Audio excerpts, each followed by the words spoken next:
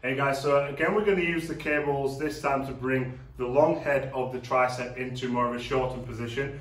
The long head of the tricep is the only one that's attaching upon the scapula. So when we're thinking about the movement patterns for triceps, we're not just going to pick the same exercises over and over and over, because fundamentally we're not going to get each muscle head of the particular muscle group that we're trying to train.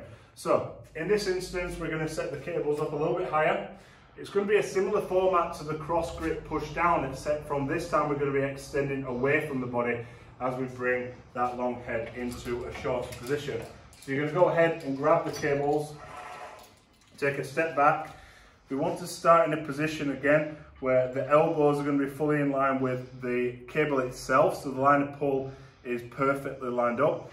And we're going to drive out, squeeze the triceps, extend, drive out, squeeze the triceps. And again, we're not using our body, we're not creating any momentum.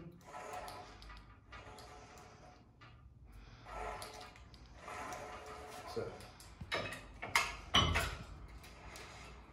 And depending on your height and obviously your size, your cable could be at different angles. If we want to get more of a stretch, we could lower the cables down a little bit more. But for example, for this movement, that's perfect extension.